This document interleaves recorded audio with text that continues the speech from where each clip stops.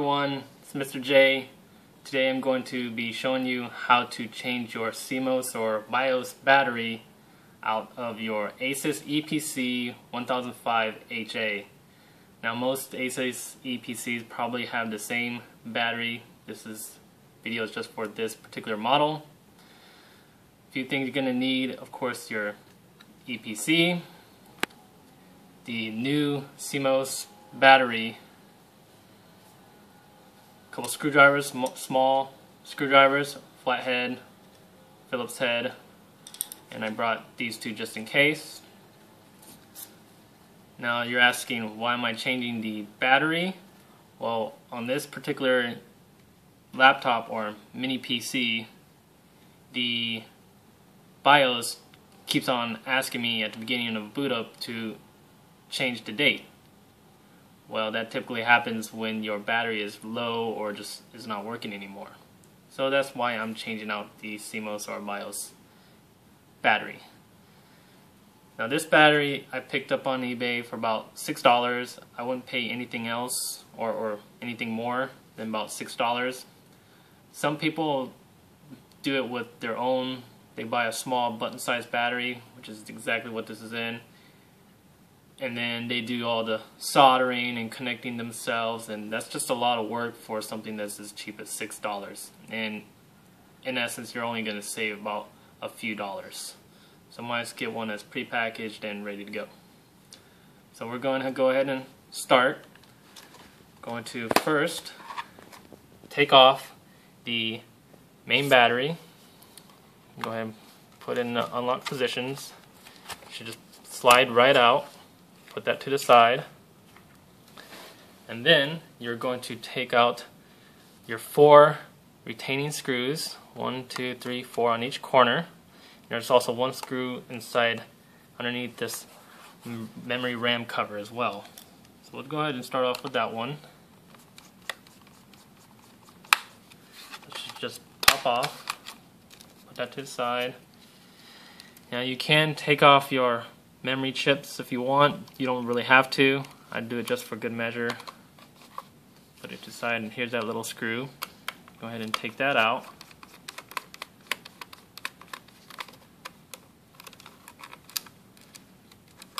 And you're gonna go ahead and put that to the side as well.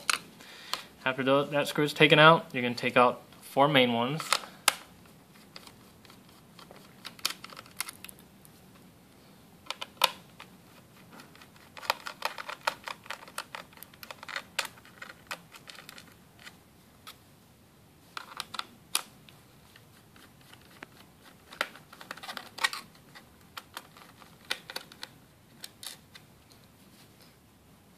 And if you notice, these screws are actually sticking to my screwdriver like if it's a magnet. You're not supposed to use magnetic tools around electronics because it can mess it up, but all my small screwdrivers, I guess, are magnetized for a little bit.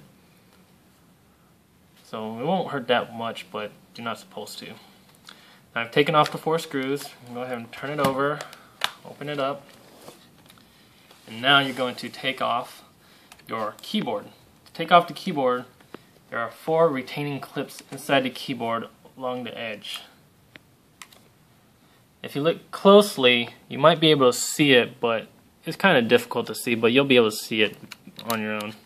You'll take your flathead screwdriver and just pop it in, get underneath, and you'll pry it up a little bit carefully. And what I'll do is I'll take another screwdriver and put underneath just to give it some leverage. And I'll go ahead and see, this has already come apart, but there's some others probably stuck in there. You're going to take it off, pop each one. There's 4, 1 on each, 2 in the middle, 1 on each side, and then your keyboard just lifts up and pulls forward towards the screen portion. And you want to do this carefully. You don't want to tear or rip off the keyboard ribbon cable. Now to take this off, you're going to loosen the clip on each side. Now you can use your flathead screwdriver or your small Phillips screwdriver, doesn't matter. You're just going to push it forward just a little bit,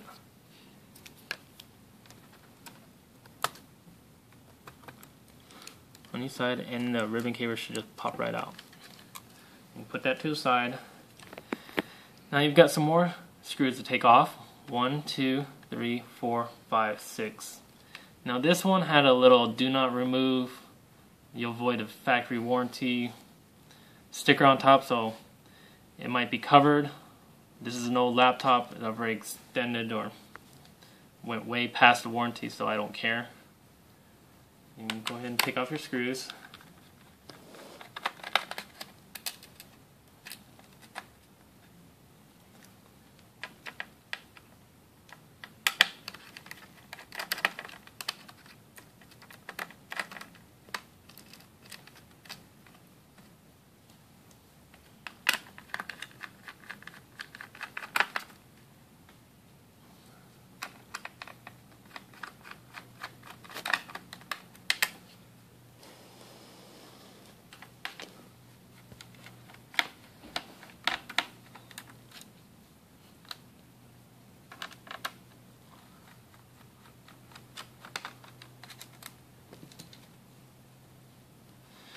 Now all the screws are taken off, and you're going to pry open this top covering from the bottom, so you can either use your fingernails or the really small flathead screwdriver and just get in between the plastic, and you're going to pry it apart. And you'll do it a little bit carefully. It's on by plastic clips and it just pops off. Just run your fingers along, pop it off. It should pop off like so. Now when you take it apart, there's still one cable attached, as you can see. You don't want to pull it off. You don't have to take it off for this job, but if you want to, you could do it at the beginning. Just pull this up, back, and pull it out. But for this process, you don't really have to. As you can see, that's what your motherboard looks like with your hard drive and other components. Just turn this around, lay it to the side like that, and on the laptop's left side you'll find the BIOS, the old BIOS CMOS battery. Here's a new one which will be going in. Now you can just take this circuit, just move it to the side, and you can pull this off. It's probably stuck on there by a little bit of glue or double-sided tape, and so that's a short cable, so you can pull it out with your fingers, or if you can't get it, use your screwdriver to pry it off the plastic, like so. Pops out just like that. So this is pretty much garbage. Here's your new one. Pop that in its place.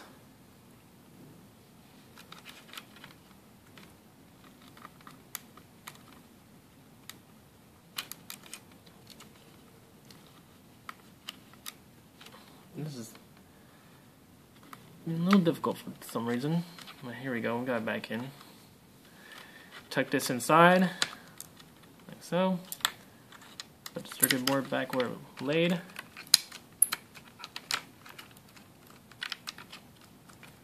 And that's fine. Now you're going to put everything back together. Put this chassis cover back on and make sure everything clips into place. Just pinch it all around, push it down. Then you're going to put your screws back on.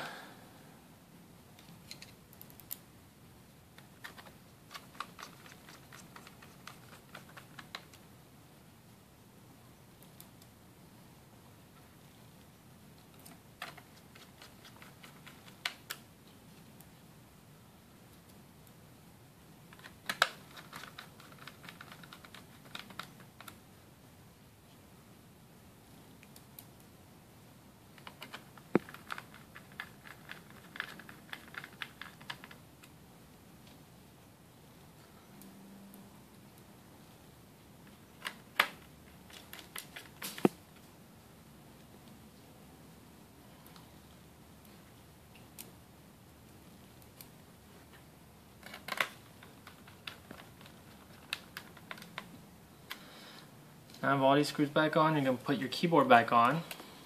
Easiest way to do that is make sure this is out. Push this down. And just going to slide the ribbon cable back in, and thin all the way.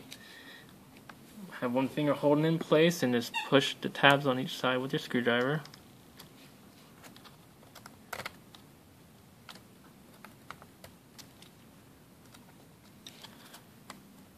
So it's in, and as you can see it's in.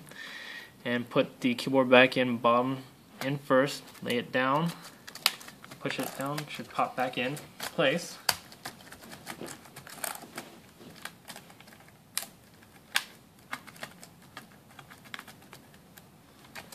Okay. Go ahead and close the laptop or mini PC. And then you're going to go ahead and put your exterior retaining screws back on.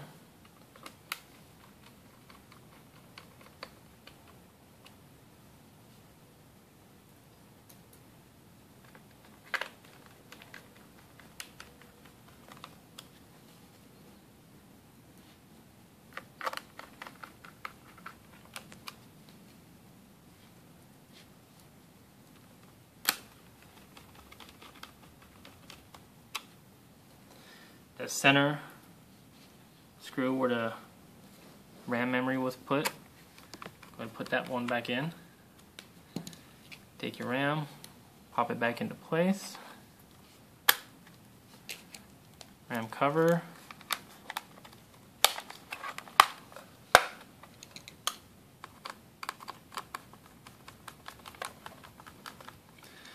Things screwed back in. Battery.